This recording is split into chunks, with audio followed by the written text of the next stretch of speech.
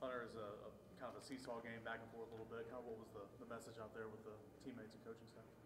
Just basically whoever gets ready for tomorrow's game first has got the upper hand. So right now we're just trying to push that one behind us as fast as possible and get ready for tomorrow.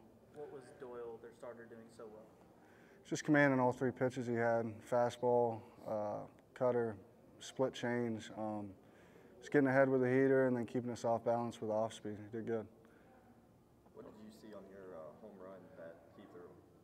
I mean, I was obviously looking heater up. He was kind of missing up most of the night early in the game, so I was looking heater up and got a fastball up and in and got my barrel to it.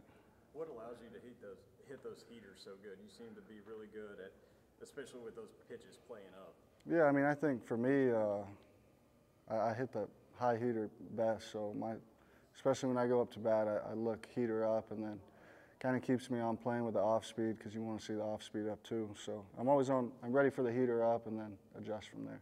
Last week, obviously, you guys won game one, dropped game two. What needs to change this time around to ensure you get the series win tomorrow?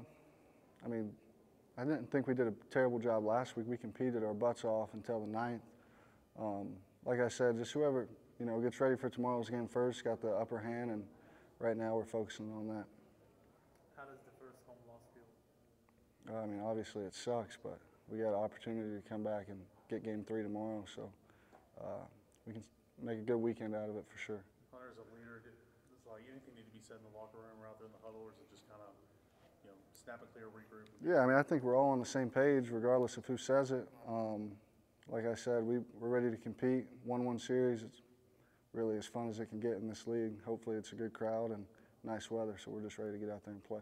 What do you expect from Ole Miss tomorrow? They're going to try and come out and get another win for sure. It's going to be like a game 3 last weekend at Alabama. Just got to jump on them early and stay ahead. What did you see from Bean today, his start? I think he threw well. He gave up a couple long balls, but I mean, solos usually don't beat you. He was commanding the zone well with his fastball and off speed, and I think he did a great job for us. Gave us a chance to win. Anything else, Hunter? Thanks, Hunter. Thanks, guys.